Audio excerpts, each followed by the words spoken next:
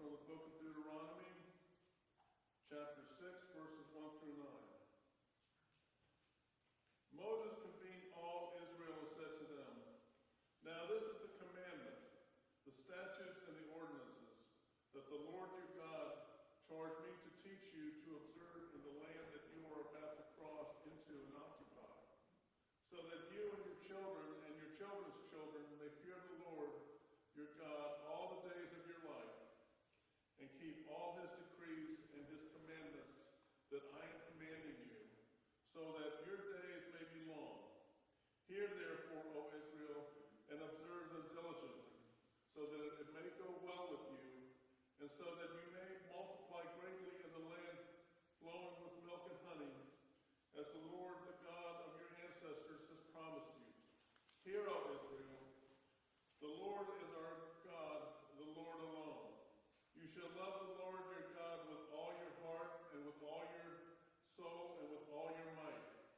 Keep these words that I am commanding you today in your heart. Recite them to your children and talk about them when you are at home and when you are away, when you lie down and when you rise. Bind them as a sign on your hand, fix them as an emblem on your forehead, and write them on the doorsteps of your house and on your gates." The word of the Lord. Thanks be to God. The psalm for today is Psalm 119, verses 1 through 8, which we'll say responsibly by the half-verse. Happy are they whose way is blameless, Who walk in the way of the Lord, happy are they who observe his decrees, and seek him with all their hearts, who never do any wrong. but always walk in his ways, You lay down your commandments. that we should fully keep them, Oh, that my ways were made so direct. that I might keep your statutes, Then I should not be put to shame. when I regard all your commandments. I will thank you with an unfeigned heart. When I remember your righteous judgments, I will keep your statutes. do not utterly forsake me.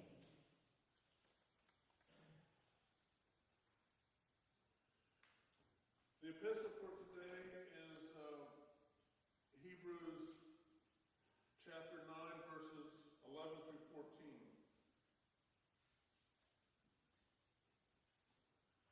When Christ came as a high priest of the good things that we have come, then through the greater and perfect tent, not made with hands, that is not of this creation, he entered once for all into the holy place, not with the blood of goats and calves, but with his own blood, thus obtaining eternal redemption. For if the blood of goats and bulls with the sprinkling of the ashes of the heifer sanctified those who have defiled, so that their flesh may be purified, how much more will the blood of Christ, who through the eternal Spirit offered himself without blemish to God, purify our conscience from dead works to worship the living God. The word of the Lord. Thanks be to God.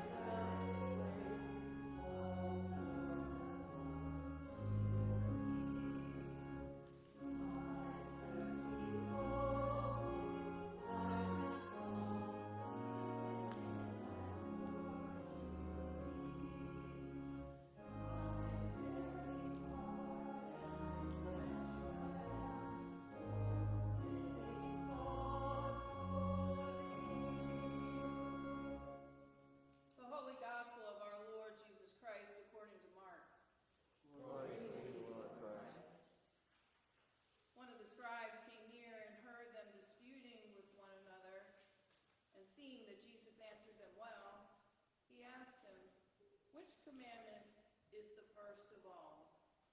Jesus answered, "The first is, Hear, O Israel, the Lord of God,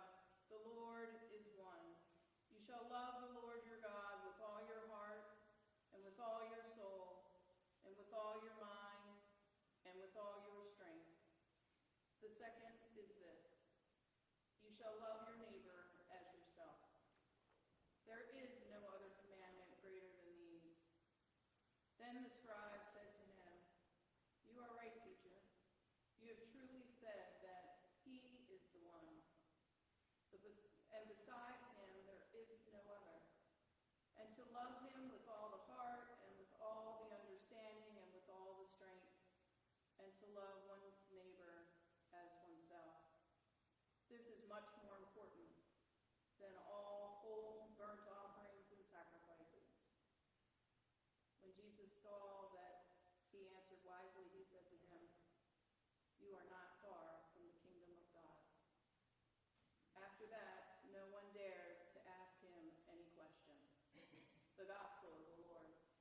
Praise you, Lord Christ.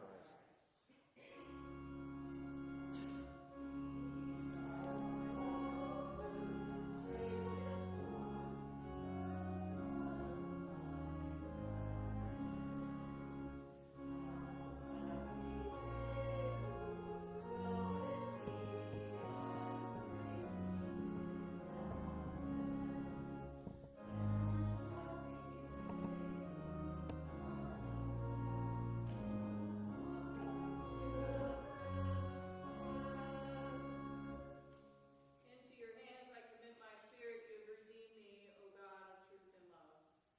Amen.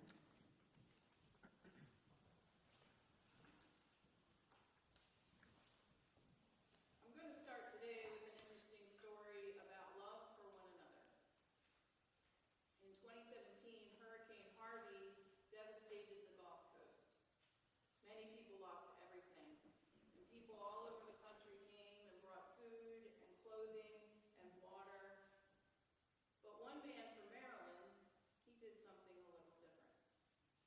He brought pianos. That's right, pianos. Thought it was a little interesting, but he felt that music could bring some normalcy to people's lives during the devastation. And in the shelters, it would just help people lift their spirits. But what struck me the most about this story is when he was asked why he gave the pianos, he said, "Well, Scripture tells us to love our neighbors." And he said, "There's no commandment greater than to love one another than he loves us." I thought it was a pretty wonderful testimony, a little unorthodox to take pianos down to the Gulf Coast, but it worked. And people really appreciated this random act of kindness. And he continues to do this ministry today in other places. And I share this story with you because love changes lives and gives us all new direction. Scripture reminds us that we can always begin again, and that no matter what, how bad things are in the world or they seem in our lives, that God will restore peace and love us for eternity. And today in Mark we see Jesus teaching a scribe about love. Jesus is interpreting Scripture, and the scribe asks him a question that's already under contention with Jewish leaders. What's the greatest commandment of them all? So Jesus' answer is kind of linking two commandments together. And it would be well known to his listeners, and especially to these scribes, because it's from the law of Moses. And the first declaration comes to us from Deuteronomy. As a matter of fact, it's one of our lessons today. That you shall love the Lord your God with all your heart, and with all your soul, and with all your might. And in that same breath, Jesus adds, from Leviticus, which again is part of the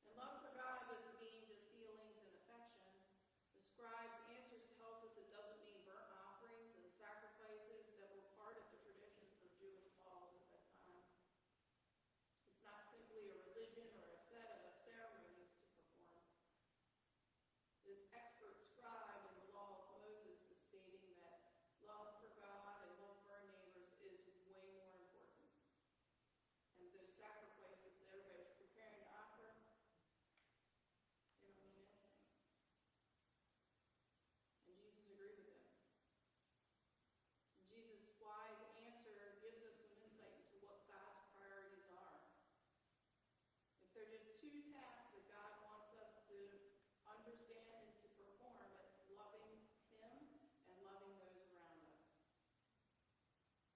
And it's worthy of mentioning that He also says to love yourself. That needs to be part of the commandment. Jesus expects us to love ourselves. I also found it interesting that Jesus commanded about 30 things in the New Testament.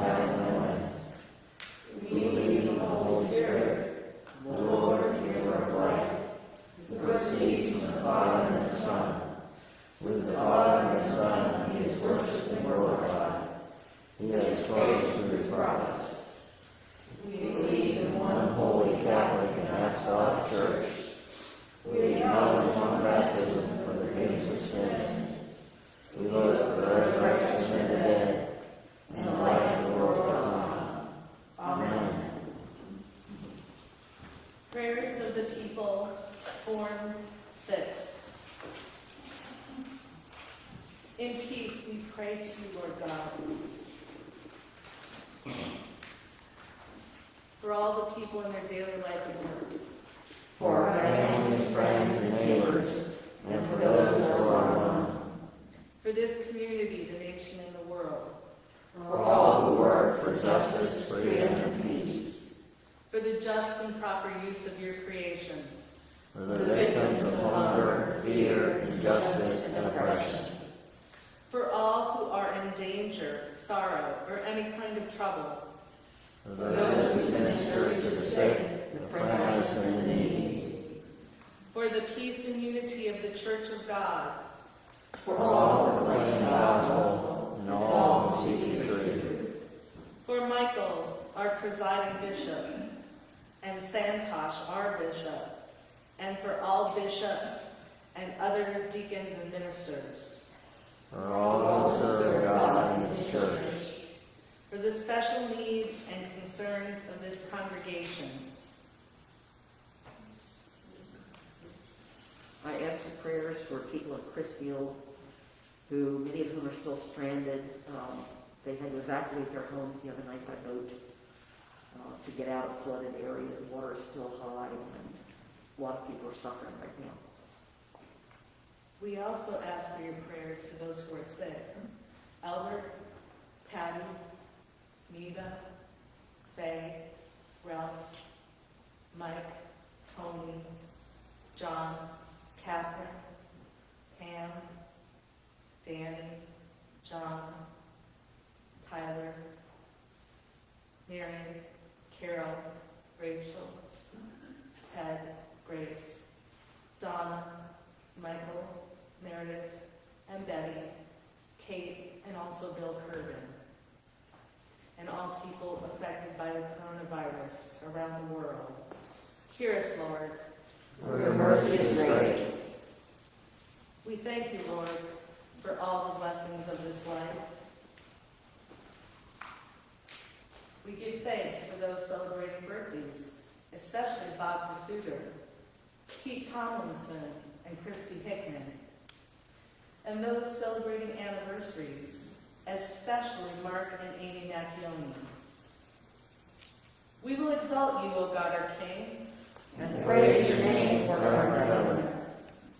We pray for all who have died, including Lucille Clough Ramsey, that they may have a place in your eternal kingdom. In our diocesan cycle of prayer, we give thanks for the witness of God's people at All Hallows, Snow Hill, and their deacon in residence, the Reverend Andrew Cropper.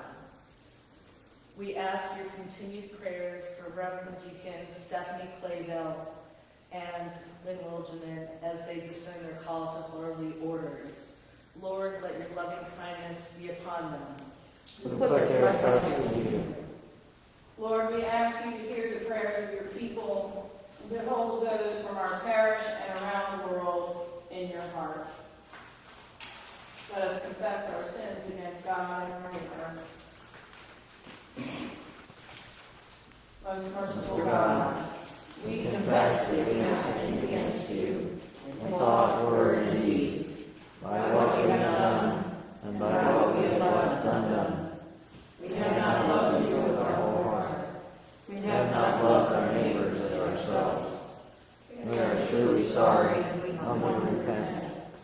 For the sake of your Son, Jesus Christ, have mercy upon us and forgive us, that we may delight in your will and walk in your ways, to the glory of your name. Amen. Almighty God, have mercy on us. Forgive us all of our sins through our Lord Jesus Christ.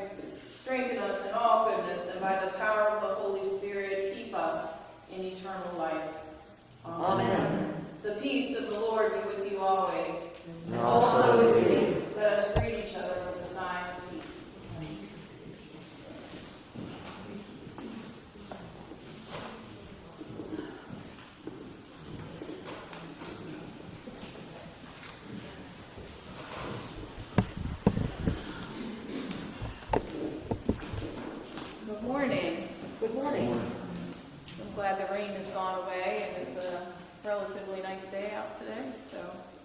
Welcome to St. Mary the Virgin. My name is Reverend Deacon Stephanie Clayville. I'm the deacon and reverend residence here. Anyone who's new to us viewing on YouTube or on Facebook, welcome. You can find information about our church and also weekly bulletins at www.stmaryspocomoke.org. You can download the bulletin and also see upcoming events that we'll be having. If you're not a member of the church and you'd like to become one, please call the office, or if you want to make a donation, all are welcome here at St. Mary's. I just have one announcement because I know there's a few other people that are going to give some updates on like the cleanup day and some other things we had. There's an All Saints Day celebration today at 1:30 at Pitts Creek Cemetery in Pocomoke City.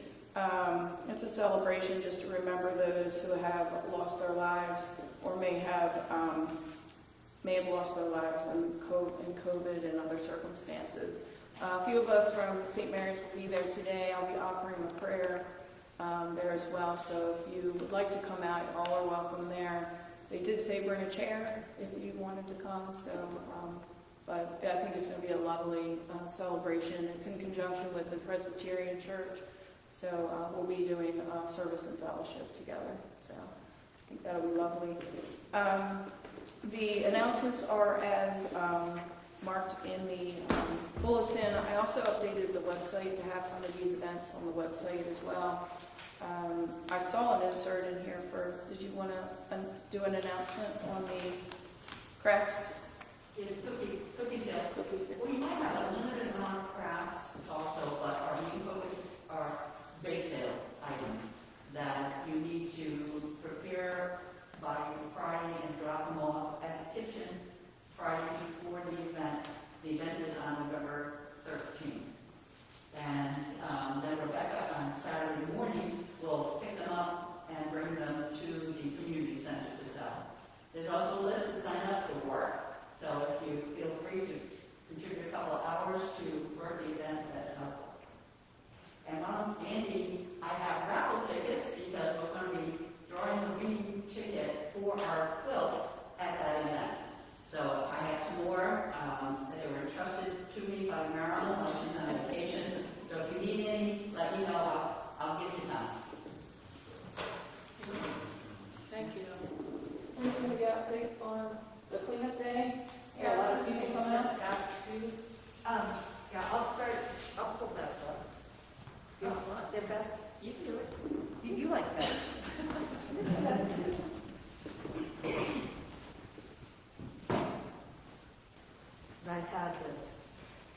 I have Beth. I want to thank everyone. I want to thank everyone for coming yesterday for Parish Work Day. And sometimes you don't have as much faith as you think you have from Friday night to Saturday morning when the sun comes up, and all of you came out and helped, and that really was quite a blessing. And also we had students from Pocomoke High School that Reverend Steph reached out to, and also Rebecca and Jack and Ella. They were a team of hardcore workers that ended up moving all the things from upstairs over to the rectory for donations. So I want to thank our parish and our community for Work Day. Amen. Does anyone else have any blessings today?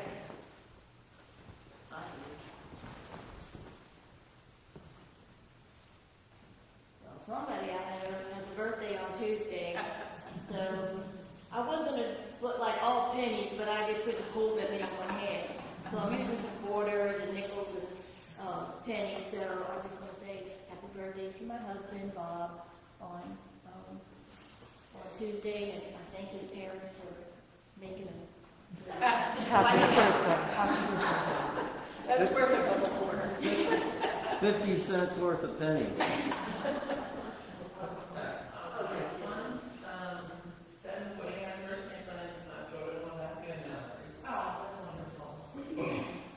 And for a nice craft show on Saturday. That's wonderful. This is for my grandson's wedding anniversary, and also that my son's house did float away. Yeah, so obvious way. Thank you so much for your blessings that we turn back to the community from our generous congregation. Amen. I want to draw everybody's attention to something that's happening up at St. Peter's in Salisbury next Sunday evening. I think it's at 7. You can check their website. They're having a choral evensong, which is going to be absolutely beautiful. It's going to feature, of course, their organist and music director, Daniel Cherix. And I forget what Taylor Harvey's title is now, but he's also maybe an organist in residence or something like that, as well as the choral scholars. They've started a choral scholars school. So I encourage everybody to attend. I don't remember what composers they were listed, but it's going to be beautiful. Thank you. Hopefully you have noticed that things are starting to look cleaner around here and more picked up. We've had the church finally power wash. It's no longer green. And all the other like white fences and the rectory, and it just looks really great out there. And then all the work that was done yesterday outside and inside, especially at the parish hall. And beginning on Friday, the painters will be here, and they'll be painting in the parish hall. They'll be doing the front hallway, the big hall, and the side hallway that goes back towards the office, to that door, but not down that hallway. So I just, COVID took a lot out of us. We couldn't be here, and so now we're finally starting to get things done. And I'm just very grateful for everybody's help. And I guess that's it. I just want you to notice and be thankful.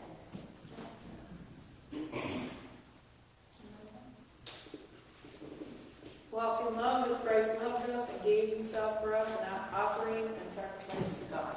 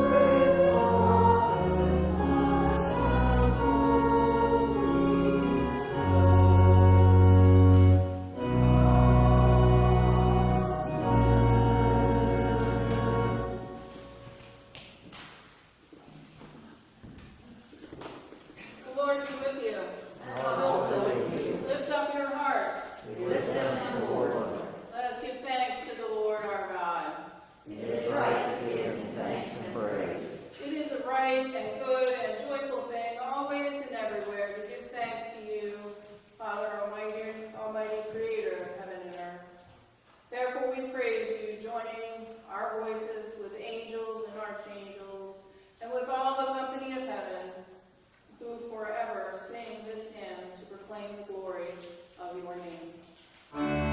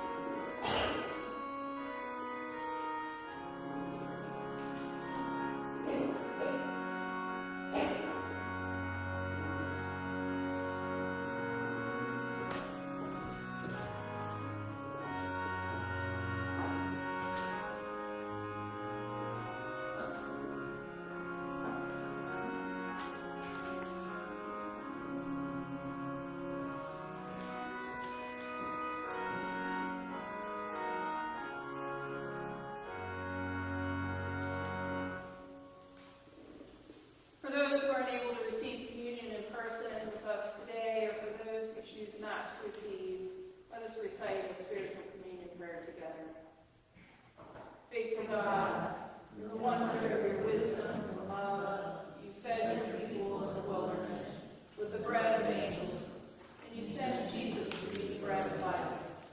Though I cannot consume these gifts of bread and wine, I thank you that you have received the sacrament of Christ's presence, the forgiveness of sins, and all the other benefits of Christ's passion. By the power of the Holy Spirit, may I